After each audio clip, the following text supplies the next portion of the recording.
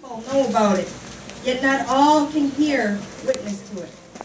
They are blinded by their own prisons, filled with blame and hate that will always create moral friction. This town does have light, not just the stories filled with so much strife.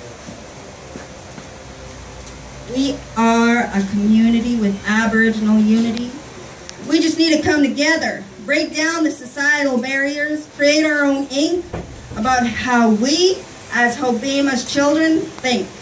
Release our pure spirits to flow and sync with Hobima's heartbeat. Can't you hear it? Hobima does have heart, and that's at peace.